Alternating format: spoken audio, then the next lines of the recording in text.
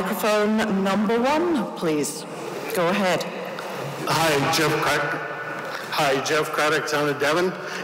This is towards Minister Rick McIver, Honorable.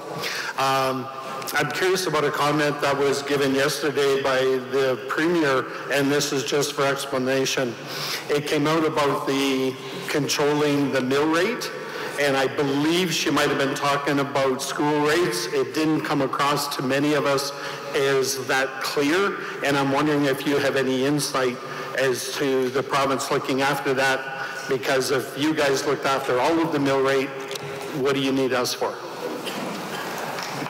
Okay, thank you, Jeff. I guess I don't really pretend to know all of the deepest inner thoughts of the Premier, but I heard the same thing you did yesterday, and I'll do my best to answer your question.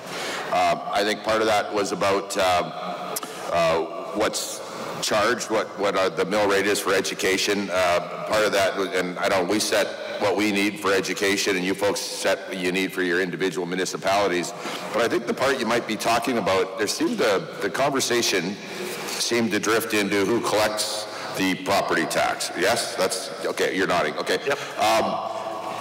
And the Premier kind of left the door open to talk about it, and it's at one point somebody said, well, wouldn't it be nicer if the tax bill came from the province instead of the municipality? A lot of people cheered, which kind of surprised me, because I kind of thought municipalities might want to keep control of that. I understand it's work, it's expense, and when you send the tax bills with the city or municipal logo on it, you get the blame, if you will, when people don't like the number that's on the other side of the page. So I don't think anything's been decided. I think somewhere the conversation seemed to drift into who might collect the taxes for both sides in the future, and I don't think anything was promised or decided.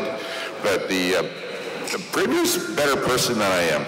She starts at yes and then looks for an answer, a reason to say no. I usually start at no and look for a reason to convince me to yes. So I think that's the major difference. And I just think her mind is generally open to new ideas. Thank you. Microphone number 2, please. Go ahead. Hi there. Thank you. Chris Zember, Head Councillor, Town of Redcliffe. The recently announced accelerated program is a little cloudy for our situation. Oh, and this is for the Education Minister, by the way. As a council, we had a split vote to accept a renovation on an existing 66-year-old school if truly it is take that or nothing. I might add this proposed renovation will add 0 capacity to our school. However, we have a unanimous voice for our council that we would much prefer a brand new school rather than putting lipstick on a pig, so to say. I personally took Danielle's speech as we were to get a new school, as she did mention, have the site ready and we will build it.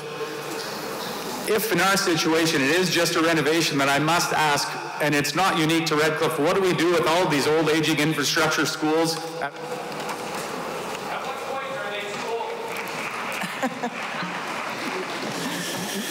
Chris, thank you so much. And yes, a very important question. At what point are they too old? At what point do they need to be fully replaced rather than just modernized and updated? Happy to have that conversation with the local school division and get their perspective. And we always work together to see what makes the most sense. Does it make more sense to actually facilitate a complete replacement or just a modernization? So happy to have that conversation with the school division and see what works best for the community, look at costing and make that decision. As part of the school construction accelerator program, one of the key pillars of that program is modernization and replacement of aging infrastructure. So every year for the next 3 years, we aim to modernize or completely replace 8 projects for a total of 24 over the next 3 years. We recognize that we do have some aging infrastructure in addition to incredibly significant space pressures in the Calgary and Edmonton metropolitan regions primarily, but also in other areas. So we want to make sure we're able to build new schools to accommodate the growth, but also replace, update, and modernize some aging infrastructure that we may have in other communities. So we will be prioritizing replacements and modernizations as a key part of this program. Microphone number 3, please. Yeah, for Minister Nixon, Seniors housing, specifically SL4. For 10 years, the Drumheller, Tom Zariski, Deputy Mayor, Town of Drumheller. For 10 years, the Drumheller area has been in need of an SL4 facility. This was approved by the NDP government a number of years ago. It was again approved by the UC government not that recently. Most recently, we were told, no, we can't approve that, and that money was clawed back. When can we expect an SL4 facility in the Drumheller area?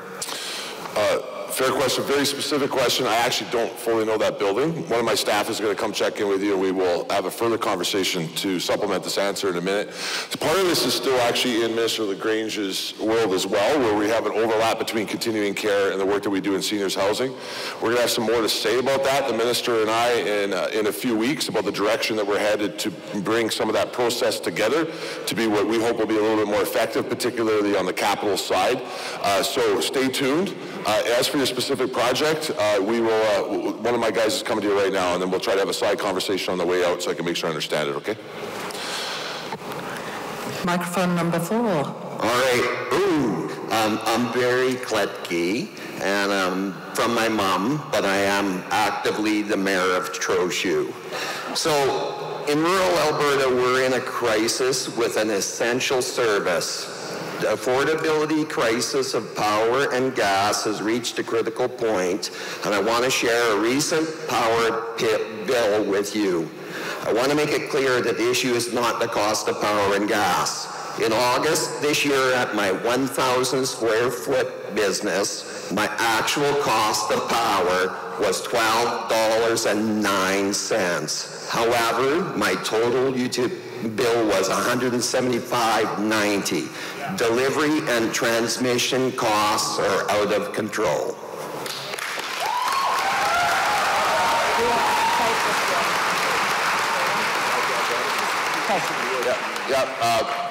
Mayor Kletke, I'll take this. Minister Neudorf is not in this session. I'm not sure if he's in the second session or not, but it's a good question. It's something that I know that our affordability minister, who's also the kind of the electricity minister, so that's convenient for this question, is looking at different ways to make electricity more affordable. And I know you're not talking about the electricity bill. Let's face it, it needs to get from where it's produced to you, because both you and I aren't able to go pick it up. So it does need to get delivered. But however, your question about is the delivery, transmission, distribution, and production costs reasonable? Open for debate. I'm not going to defend it. It needs to get to you, and we need to keep looking at whether that's reasonable.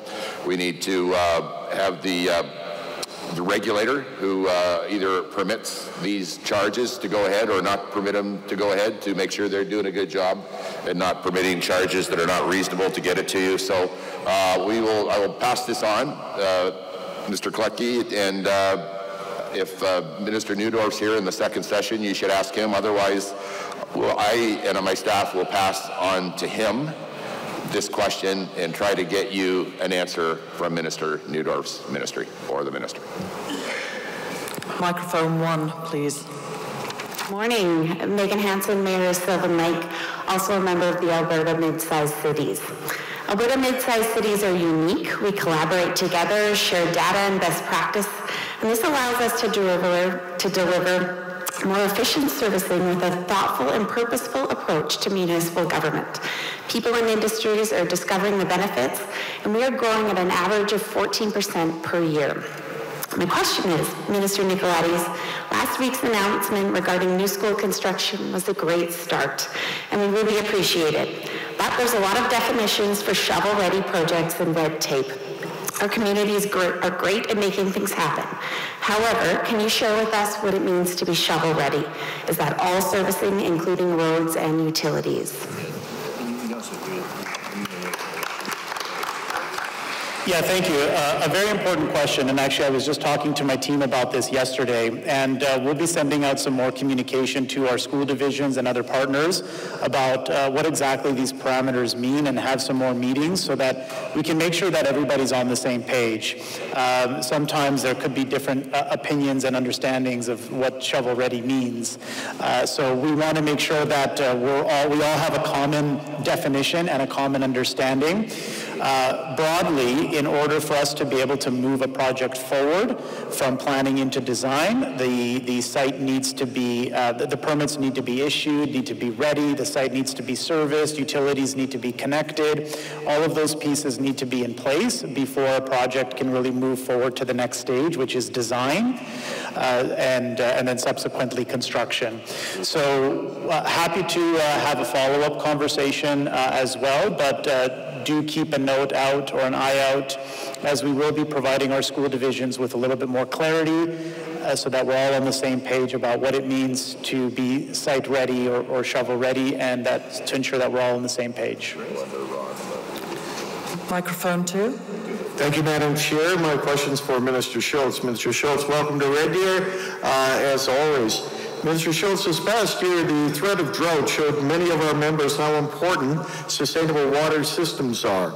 The rapidly growing populations of mid-sized cities like my own are stressing our water systems. The province was fortunate this year, but we know that won't always be the case. And of course, it's not just due to population growth. Some of the fastest growing industries require sustainable access to water or other energy sources, be it hydrogen in the north or agri-food here in central Alberta. The economic growth is good news, but it's a challenge. So what plans, Minister, does your ministry have to ensure industry and communities can grow sustainably without hampering our economic growth? Well, thank you so much. That's an awesome question, and it's actually the question that I was hoping to get today because it absolutely is one that's top of mind for communities right across our province. We did, for the most part, obviously not down south, but we received more water than we expected, which was a good thing. But there was a lot of work that went into planning and coming into those water sharing agreements that we were prepared for whatever we saw when it came to water this year. So for those of you in this room that were part of those conversations, first of all, I just want to say thank you. Second of all, we are going to be opening up a broader water engagement. So we've pulled together a water advisory council, and really that started to help us figure out, okay, what do we need to do to make it through what was potentially going to be a significant drought year.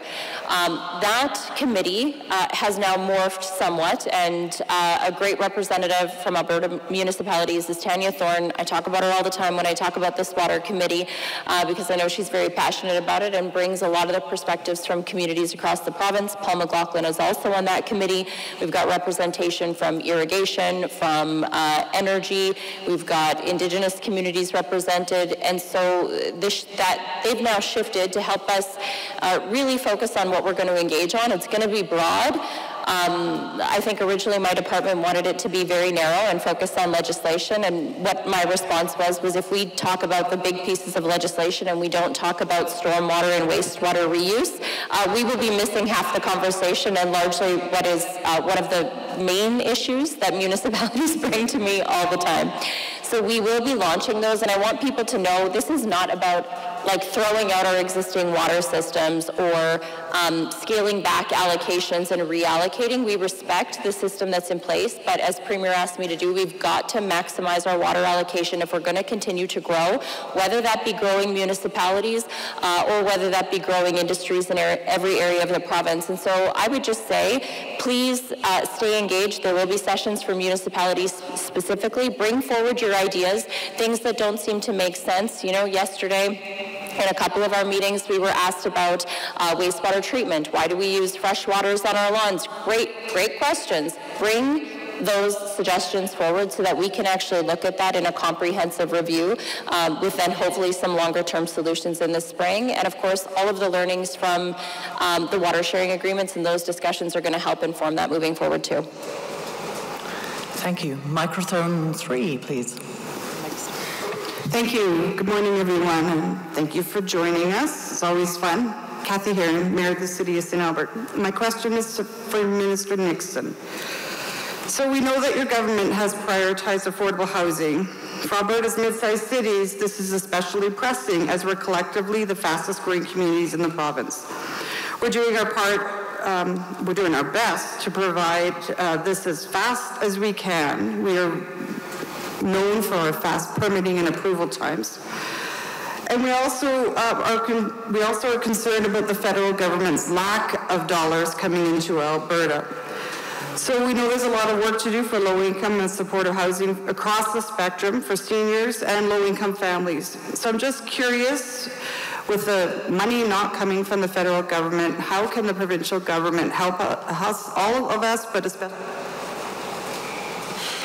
I think I got the question, Kathy. You're correct. I mean, the first thing I think is important to note, and I don't think there's enough coverage on it, the federal government has been clear they don't want to invest any money in affordable housing in the context that you're referring to, which would be seniors housing, low-income housing, or stuff on the homeless side. They only want to put their investment into market housing, which is good. We do need that investment in market housing as well to maintain affordability overall in the housing market, but it's a real challenge because that's the position that they've taken. They have said that they will continue to provide accelerator money and other components to try to help with the affordable housing work that we are doing, but they continue to do that based on which of you has maybe a cabinet minister's phone number in Ottawa or some sort of a connection to there, and not in any level of a per capita way, which puts particularly small municipalities like yours and those that I represent at a significant disadvantage. You can see the list, almost no money headed out to you, which is why we continue to call for per capita, and with some of the legislation that the Premier just recently passed, we will force them to do so in the future, and we'll have more to say about that because they will have to work with the province on how their money comes into our province going forward, and we'll make sure that small municipalities are not left behind. As for us, we continue with the Stronger Foundations plan. We have extended that plan for our affordable housing across the province, put more money into it. We are right now executing that plan, investing $9 billion between now and 2031 with all of our partners, including municipalities. My department right now alone is doing $1 billion worth, just shy of that we announced recently. And when we are done, we are going to create at least another 82,000 households of affordability across the province, while at the same time doubling our construction capacity. I will say this, because I've already taken enough time on that answer. While your community may be good at permits, I'm going to call out there are some communities that are not. And we are still seeing some communities sitting on government dollars, multi-million dollars worth of investment for projects, some of them who have not been approved for 5 years. We will be moving our money as quick as possible to the communities that will get our projects approved and built. And I just let that be a warning for some of the municipalities that are sitting on large amounts of projects. We'll move into places that will build them. Thank you very much. Thank you. Microphone 4. Good morning. I'm Shelby Gale, the mayor of the village of Hughenden. My question is for Education Minister Municipalities. We've watched year after year new schools built all over the Highway 2 corridor and modernizations made to many more. All the while, rural schools were ignored. In a village like ours, a school is truly the lifeblood of the community. The $8.6 billion school construction accelerator program announced recently is great. But I would like to ask for a commitment of dollars specifically for rural schools. Or will these new schools continue to be built at the expense of our rural ones? Thank you.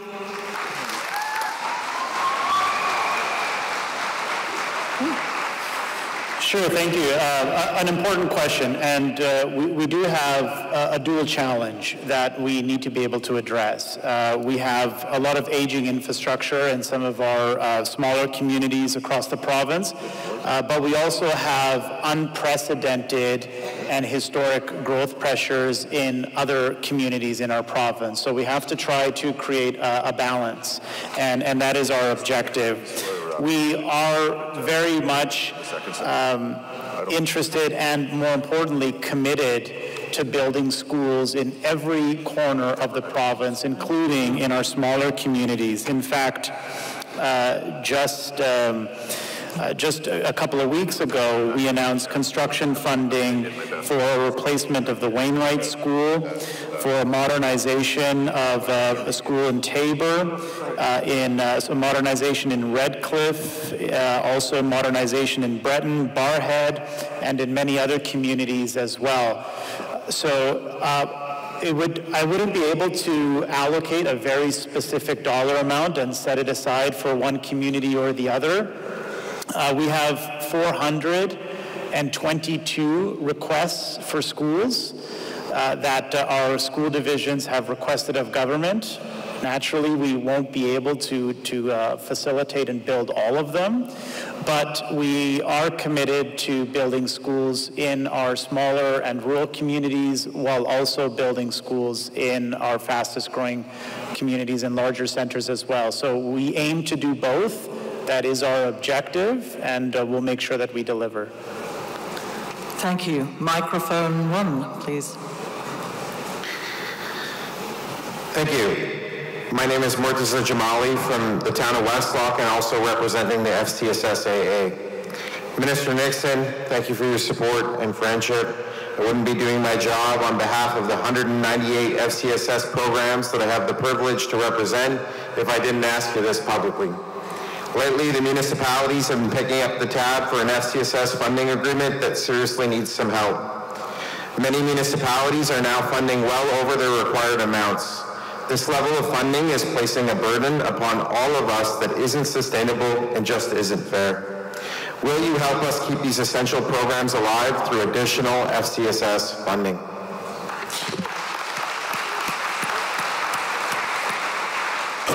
First of all, I understand that your time as leadership at FCSS is coming to an end, and I just want to actually ask all the group to give you a great round of applause for all the work that you've done to advocate for FCSS.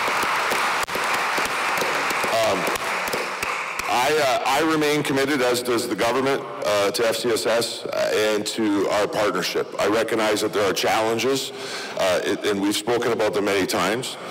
We'll be having some conversations as we go through the budget process. At the same time, though, I have to be clear, there are challenges all across my ministry. Unprecedented challenges because of population growth, programs that are up hundreds of millions of dollars because of where we're taking place of population growth. And so I have to work through that process with Treasury Board within the parameters that we got. What I can commit is that FCSS is not going anywhere. But I will be clear, we have some real tough challenges ahead as a ministry to be able to make sure that we can get through this time of population growth and the affordability crisis while still meeting our obligations as a government and to Albertans to be fiscally responsible and balance the budget. So you will have a loud voice during that process, and obviously I can't commit to a funding increase today, you know that, but I will commit that we will continue to support FCSS going forward.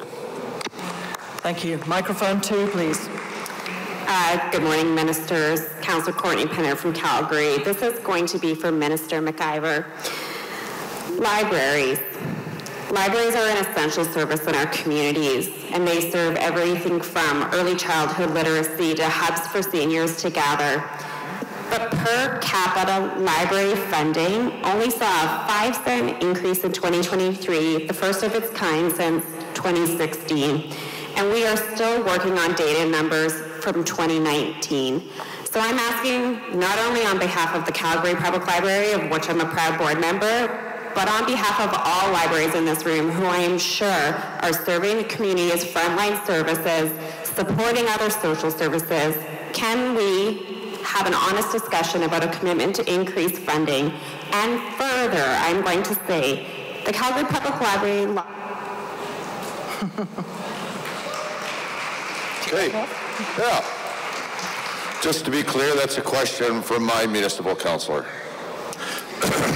I live in Courtney's ward. So anyways, Courtney, thank you for being a supporter and on the library board. I expect probably everybody in this room is a library supporter, or if not almost everybody in this room. my objective is not to argue with you, but my recollection, which is imperfect, is that it was a 10% increase in 2023. But I would also acknowledge in saying that was a few years in a row before that without an increase. So listen, everybody wants more money, and for good reason. I've always, and libraries will make their case for more money too, and I support that. So you asked for an honest conversation. I think we have one every day with libraries. I think we have a good relationship with the libraries. Are we perfect? No. Do they want more money? Yes. But the main thing you asked for is an honest conversation. You're definitely going to get that with libraries, and we will roll over through all the issues, all the discussions, including money. But and we just passed a piece of legislation in the last year or so with a whole bunch of stuff. Actually, we intended to do it 2 years ago, but just couldn't get it in the legislative agenda with a bunch of requests that libraries had. That should make some of those things better. But I understand, as you do, there is no finish line. There's an ongoing discussion, ongoing attempts to improve, and that honest conversation, the answer to that is a hard yes. Thank you. Microphone 3, please. I think it's still morning, so good morning, everyone. I'm Sandy Bainford from the summer village of Southview. My question is it true that Alberta sent back $130 million to the feds that was supposed to be spent on abandoned oil fields and wells?